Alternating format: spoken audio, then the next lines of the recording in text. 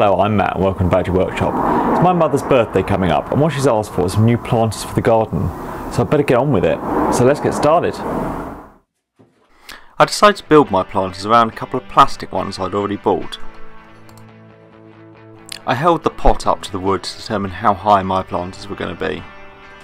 Then I cut all the uprights on the chop saw.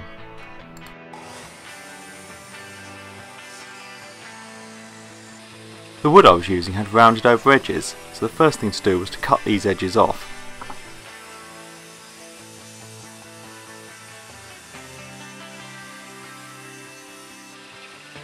I then flipped them over and cut them so they were square. The bits I'm cutting off I'm saving because I need them later in the project. I measured the width of the pots and then marked out how wide the cross sections for the planters needed to be.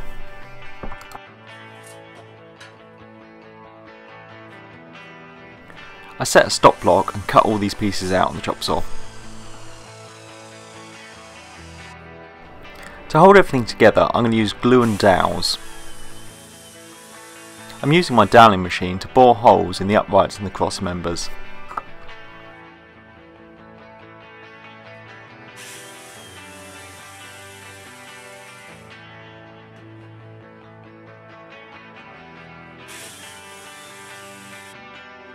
I put a dab of glue in the holes and then tap in a 10mm dowel. Well, maybe slightly more than a dab.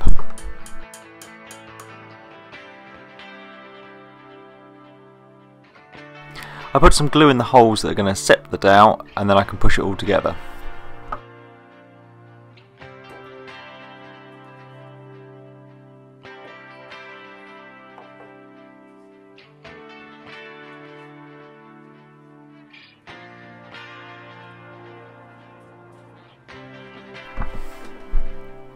With it all pushed together, I can clamp it in place and let it set up.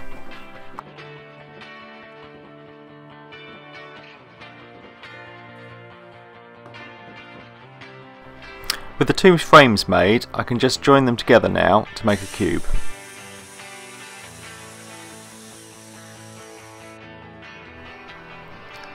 The dowels will make this very strong, but you could just screw it together and then fill the screw holes.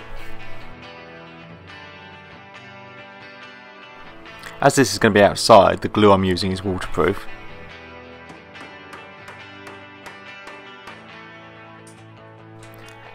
It's starting to take shape, so now I'm just going to put loads of clamps on and leave it overnight to set.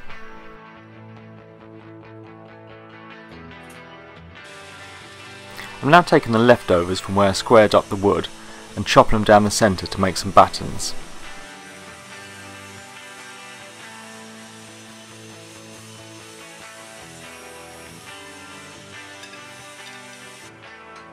Just going to chop them all to length and then I can attach them.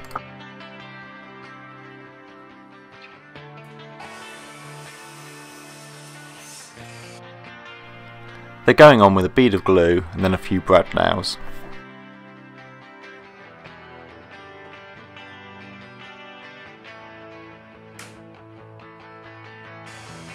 I'm using some tongue and groove cladding so I can just set a stop block and then cut all the pieces to the same length.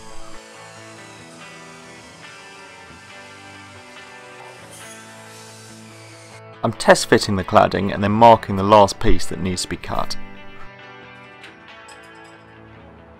I can then just cut this down on the bandsaw.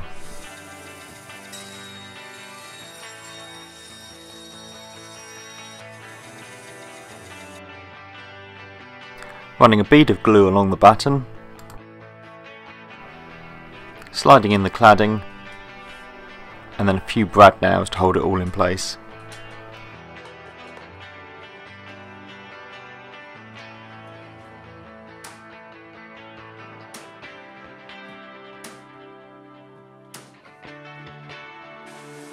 When the glue's dried, just a final sand.